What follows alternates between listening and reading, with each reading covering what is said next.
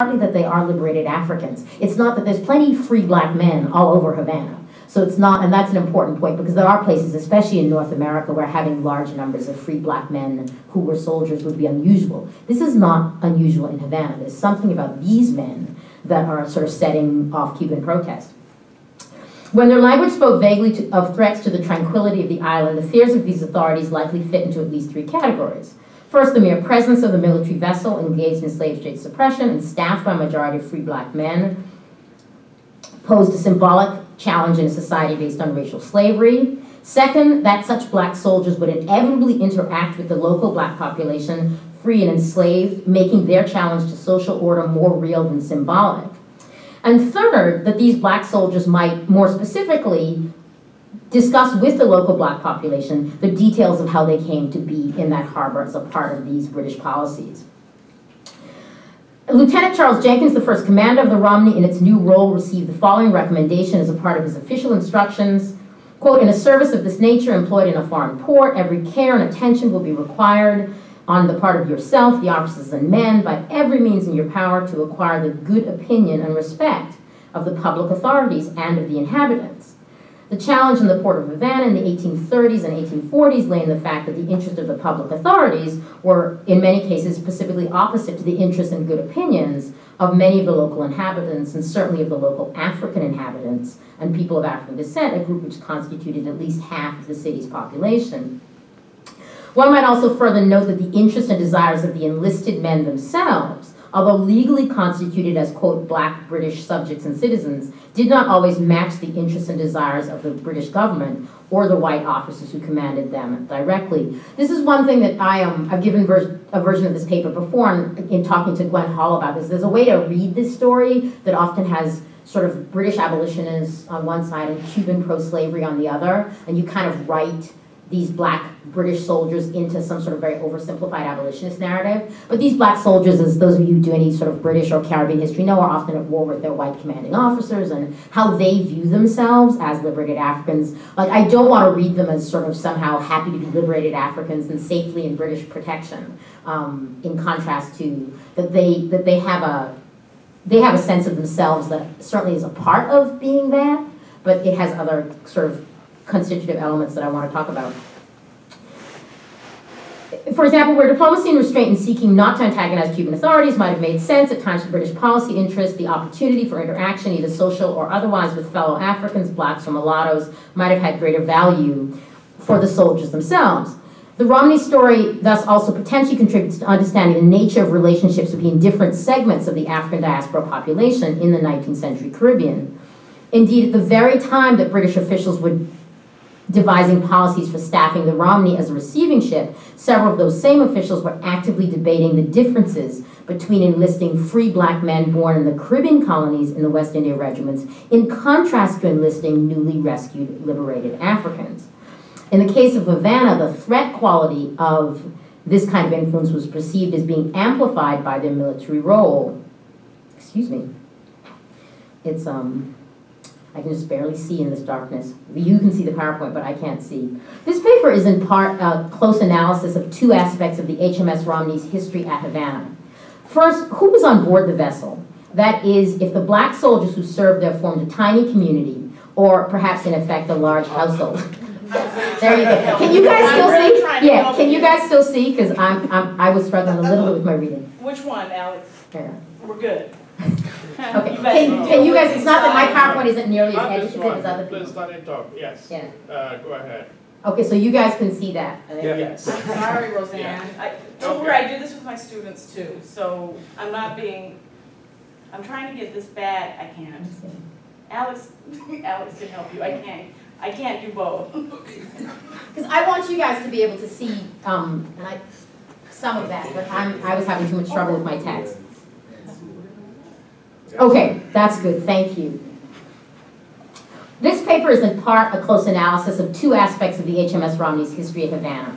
First, who was on board the vessel? That is, if the black soldiers who served there formed a tiny community, or perhaps in effect a large household, what were the changing demographics of that community, and how did they experience and understand the time they spent aboard ship and periodically on shore in the most thriving slave society of the 19th century Caribbean?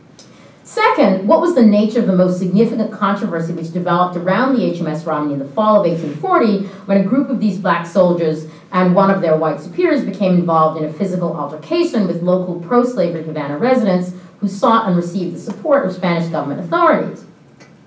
Answers to the first question, which fits most within the methodological emphasis of this particular workshop, may be derived in part from British military records, which identified the groups of 20 to 30 soldiers which served on the vessel for terms ranging from 6 months to multiple continuous years. What's there, and this is my first experiment with actually having a pointer. There's two things I want you to see. These are musters from the Romney, which do a couple of things, and I can't quite see here. There's an overall summary of who's on the ship, and it's mostly military men and how they're being fed. But then at the back of, the last thing they all list was 1st West India regiments serving in lieu of Marines, which is kind of the point in these huge muster books that they do these quarterly, is, oh, by the way, they're Africans aboard these naval ships. And what the data in this case, my records I used for this paper, I merged 2 sets of data. These musters are mostly, on if any of you've done military history, it's about feeding people. And the good thing about that it's about supplies being used. And so they have to account for who's eating and consuming everything. So it's not that they're particularly concerned from a Navy standpoint that these are formulaic documents not made for Africans, that they then sort of write these liberated Africans into. And my sort of misfortune here is that if you can't quite see them, is that by this point they all have lovely English names. But we'll get back to that in a minute. Or most of them, I should say, have lovely English names, and those that don't are actually kind of interesting. You know, that if just about every soldier is called George or John by this point, if you're still called, Basso, why are you called Basso? At any rate. Answers to the first question, which fit most within the methodological emphasis of this workshop, may be derived in part from British military records, which identify the groups of 20 to 30 soldiers which served on the vessel for terms ranging from 6 months to multiple continuous years. Meanwhile, a full dismantling of the 1840 dispute, which becomes the center of all their experience, will entail deconstruction of the 2 Cuban-led investigations and the years of diplomatic correspondence which follows. I want to give you a little bit of what happened with that one controversy, because in part it concerns African women in Havana who are Havana-based. But the present paper relies, for a start, not on the really lengthy Cuban investigations, but on some selected accounts of the incident which were presented to the British House of Commons.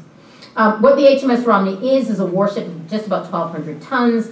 It's expected to accommodate a crew of 68 men and boys. It's launched in 1815, and for much of its history, it served as a troop ship, which in part explains its selection for the posting in the Havana harbor. During the 8 years in Cuba, the ship typically carried a crew of approximately 50 people, which generally included a small number of boys belonging to the Royal Navy, a naval crew of about 20 people, and between 20 and 30 black soldiers from West India regiments. The ship arrived in Havana in the summer of 1837 with a naval crew of 21 people who were joined, and this is a key demographic at that point, by 34 black soldiers in September. From this date forward, the vessel maintained a mixed population of white and black men, with the latter, that is the black, in this case, as I'll be able to demonstrate, mostly African soldiers, almost always slightly outnumbering the white seamen. For the lived experience aboard the ship, this situation created, in effect, a clear black majority crew. The West India Regiment contingents usually included 1 British commanding officer, with all the rest being men of African descent, and almost all of them being privates. The Navy crews, meanwhile, included slightly more white officers as well as other individuals holding specialized jobs, such as surgeons and assistant surgeons, which put them outside the ranks of ordinary seamen. Indeed, the black soldiers did most of the day-to-day work of the vessel, thus while on strict numerical terms the Romney was an interracial space more than a black one, the frequent black majority crew and the more diffuse nature of the white presence could reasonably have given the ship this particular identity. It's worth saying, too, that in this period, there are also other people aboard this vessel, white seamen who found her, but also periodically you get black Cubans, both African-born and otherwise, who somehow get there and essentially say, help, I'm being mistreated in some kind of way. You've got African-American seamen who turn up and say that I've been wrongly imprisoned in Havana. So there's, this is a particularly interesting microhistory for both the liberated African presence, because they are the largest presence on this ship, but there's a lot else going on. Like I kind of plucked them out for the purposes of this paper. It was the disputes about the black soldiers that became the most heated. Who exactly were these men that caused such controversy? Over the course of 8 years, about 150 soldiers served aboard the Romney, but as already noted, at any given time, their number was usually less than 30 people. For most of the tenure of the vessel, the complement of soldiers came from a single regiment, the 2nd West India, which in this era had companies in Nassau, Bahamas, and in Jamaica, both near the Havana posting. In the mid-19th century, there was significant change and restructuring within the West India regiments. In the early 1820s, for example, the 2nd West India had companies based in Sierra Leone, as well as in the Bahamas and Belize. It was also in the period after 1815 that the number of regiments, once a high of 12, was reduced eventually to only 2 at the end of the century. With their principal service in the Caribbean and West Africa, the regiments also inhabited essentially the same circuit as the commerce and culture of slavery. And that's, I stumbled to this population by accident, but that they are sort of, their world is essentially the slavery and slave trade world. Originally recruited from among enslaved populations, these regiments in the 1830s consisted of free blacks born in the British Caribbean and Africa, and as already noted, significant numbers of Africans are enlisted after being rescued from captured slave ships. In a somewhat unusual procedure, the first of these soldiers to arrive in Havana to serve on the Romney came in 2 groups.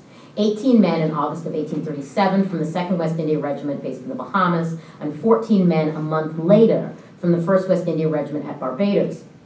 These 2 groups, however, were overwhelmingly, perhaps exclusively, African-born, and I'll explain my perhaps. I was happy to see it probably come up in official documents this morning. And evidence suggests that more than 3/4 of their number were liberated Africans rescued from foreign slave ships and immediately enlisted.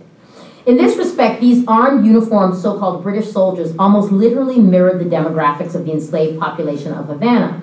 That is, they were relatively young, African-born adults, most 10 years or fewer, removed from Africa. And they were people who had entered their encounter with Europeans, colonialism in the Caribbean, via the slave trade. Of the 16 men from the 1st West India Regiment from Barbados, all are identified in the Romney's muster as being African-born, all likely from captured slave ship. The propriety of recruiting would-be soldiers directly from slave ships was debated in multiple quarters within the military and elsewhere in the British government, but Brian Dye proposed that Lieutenant Colonel William Bush, who was the commander of the 1st West India Regiment at Barbados in the mid-1830s, was particularly willing to accept such recruits, obtaining, quote, far more than he needed from this source. One of the things that I can't prove, but I'm suspecting, I think this was a deliberate act on the part of the British to essentially send liberated Africans to do this work. Because I did not realize that at the time, but it's tricky to prove that they were all liberated Africans, but it seems that if they go to the 1st West India, which is at Barbados, where they have this large number of liberated Africans, I start to suspect that that may have been deliberate. In Dye's assessment, Lieutenant Colonel Bush viewed the settlement of such a large fraction of liberated Africans in the military as an end in itself, regardless of what military need or their prospects as soldiers.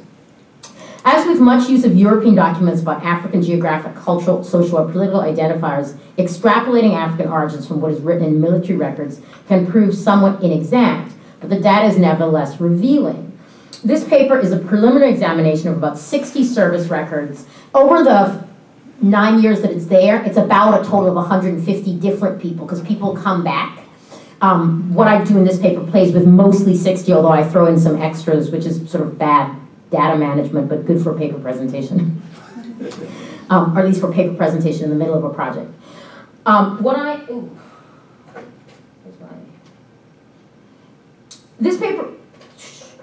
This paper is a preliminary examination of about 60 service records comparing the naval musters, which were in the previous slide, with British Army service records. There are numerous methodological questions beyond the questions related to African terminology. These soldiers, most having recently received English names, sometimes over the course of their lives changed, either given or surnames. Thus, in some instances, a service record was found to be a close match for someone apparently aboard the Romney, but the given name had changed at the time of discharge. There are also some errors and inconsistencies in the online and print versions of the records, because this was a subcontracted. I don't know if any of you worked in the British military records. This was a huge subcontracted project. So, for example, Private John Hackett, who did serve in the 2nd West India Regiment, is incorrectly identified in the online index as Samuel Hackett. But then, if you open the document image, then you see, oh no, it really was John. There weren't two people with last name Hackett on the ship, so it's a bit, only by investing sort of scanned documents of these kinds of errors apparent. In other cases, scanned document images are attached in the online system to incorrect names, and you can't tell whether these are modern errors or, you know, sort of 19th century errors. Additionally, in a few of the original records, there are name discrepancies or changes even within a single file. The present review of these records has identified likely matches only based on concurrence of multiple relevant details. Thus, the present review relies so on comparing the Romney's musters with later discharge records. Further analysis, which I hope to do, can be done with things like pay lists and other War Office materials to sort of match up individuals. What these are, and you can't quite see it, but there's discharge records show, the front page is always like that, and it has a name, and it's got a place for place of birth that you can just barely see that it's, in this case, just Africa. The other thing, and I should have flipped that around and I didn't, on the back page of these discharge records where they essentially, they're designed for condition. Were you injured, you know, in war? But what you cannot see, because I was careless and didn't flip that around, is that for these Africans, about a quarter of them have scarifications. All right, so in the place for markings, which is designed in the military discharge for missing a limb, that you essentially, when you're dealing with liberated Africans in these records, you get something quite different. That's sort of very useful to the kind of work, origins work that we're doing. I have no idea where I am on time, probably way over already. So of these 16 men of the 1st West India Regiment, the Romney muster identifies 5 as being of Igbo or Calabar. Ooh, is that what, that's not where I was. Was I there already? Yes. The 16 men of the 1st West India Regiment, that is the first to arrive. The Romney muster identifies 5 of being of Igbo or Calabar origin, 4 as Yoruba, 1 as Coromantee. An additional 5 are identified by terms of origin with unclear geographic or cultural reference, which I'll say a little bit more about. Ages are listed as unknown for some. 2 soldiers who later appear in discharge records show enlistment dates in the late 1820s. Most soldiers who enlisted directly from captured slave ships in this era were in their mid to late teens or early 20s. Thus, one might surmise some things about age range of the detachment being in their late 20s or early 30s. The initial muster of the 18 men who came from the 2nd West India Regiment via the Bahamas is somewhat less detailed, but cross-referencing with Army discharge records where available reveals a similar demographic. While only 3 of these men have their African birth identified in the muster, an additional 12 are shown to be African-born via other records. 10 of the 18 show confirmed enlistment dates at Sierra Leone in the late 1820s, undoubtedly in this case being men taken from captured slave ships, processed through the Mixed Commission Court, dealing with the slave trade matters at Freetown.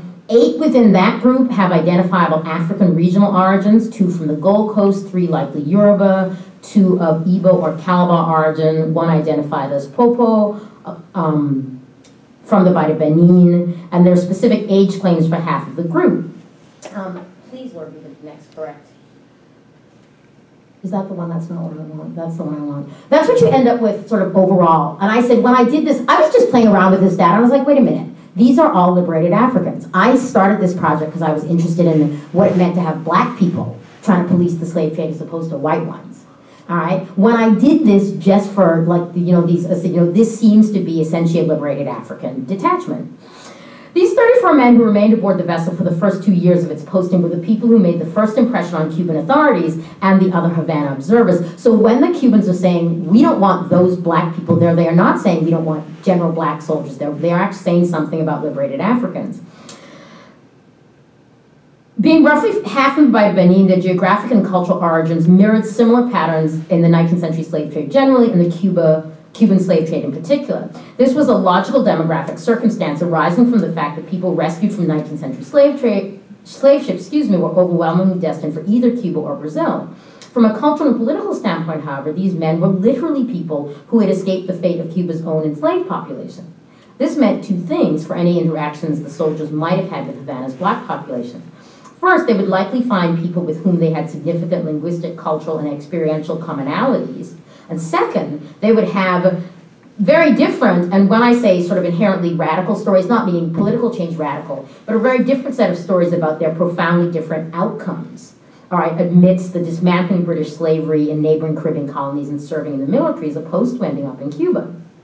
The prospect of these kinds of liberated African soldiers taking any sort of shore leave understandably raised concern. It's not surprising, as is discussed elsewhere in this project, that Captain General Miguel Tacon initially sought draconian, impractical restrictions on these soldiers' potential access to the city. Preliminary examination of the military personnel records from the entire 8-year period suggests that the makeup of the troop stations at Havana did not change. So, for example, in 1840, the year when the most significant controversy around the Romney occurred, the vessel was staffed 3 years later by a contingent of 30 black soldiers from the 2nd West India Regiment, and that they are combined into this data here, who had arrived in November of 1839 from Jamaica. Combined muster and discharge records yield specific service records for about half this group, with almost all of those records showing men recruited at Sierra Leone in the late 1820s. This not only remained consistent with prevailing modes of staffing for the West India regiments in this era, but also presented an added practical advantage related to slave trade suppression. Who better than African-born people, many themselves rescued from slave ships, to interact with newly arrived liberated Africans who might end up aboard the Romney as a part of the ship's primary mission? In fact, the detachment present in 1840 even included 4 men enlisted in the Bahamas and Belize in 1834 and 1836, respectively. These men could very well have been rescued from slave ships, processed at the Havana Mixed Commission Court, and then sent back into Havana. There's a couple, and I got these out of order. I'm not sure if you can, how well y'all can see this, but where are we? 2 things about this. This is what the data looks like when I sort of put it together, that you've got their names and these claims of where they are born. Some of the things that are interesting to our work here, that when Robert Ingram is discharged, he's marked as Aku. And then I have a little note to myself over here that sometimes people are marked as Aku, and then later in the same records, that same person is identified as Yoruba. And we were talking about that these are military records. They're not in any context in which there are other Yoruba around. So what's going on with the choice to identify some people as Aku and others as Yoruba, or sometimes as both? They're from Freetown. Yeah. They're Aku Yoruba from Freetown. That's why they're called Aku. Yeah, but why? No, I know that. But the why, sometimes they call them Aku, and then the same person, they change their mind and say, oh, he's Yoruba, and that's a sufficient designation. It's not why. I wasn't asking why I call them Aku at all, but why it happens to switch back and forth. It gets a little messy because it's only about half of the data where you have a reference that specific. Some you've got none, but a lot more you've just got Africa. Like this here, that's the Ganga speaker that I was tracking down. But in his military records, I know the Ganga part because what he's known to speak in Havana, but not from the military record itself. And it's, where's my friend from Belize? You've got some of these ones that are listed in 1833 in the Bahamas. These are almost, and then at Honduras, which is Belize. These are almost certainly people that have come off of slave ships, transferred out of Havana, taken as sort of displaced, liberated Africans into the Bahamas and Belize and enlisted in the regiments there, and then sent back five to 6 years later to Havana to do this kind of policing. What is my time? I'm way over. Let's try to finish. Yes. Okay. So yeah. So that is essentially the data that I'm working with. I will, and there is something going on with the choice to staff this with liberated Africans, and I want to say a couple things by way of conclusion. All right. One is that I'm situating this story in Havana, but this connects very much to how liberated Africans interacted with a variety of free and enslaved blacks outside of their garrison. So this question makes sense in Sierra Leone. It makes sense even in Kingston, in the Bahamas. If we're asking about liberated Africans and what does it mean to have them in these regiments, there's a particular affront in Havana, and the Cuban officials give us a way of navigating that. But it's not that this interaction is any different from how we think about liberated Africans interacting with, say, other Africans in Freetown or in Kingston or in the Bahamas. That this is about how liberated Africans interact and how they are perceived.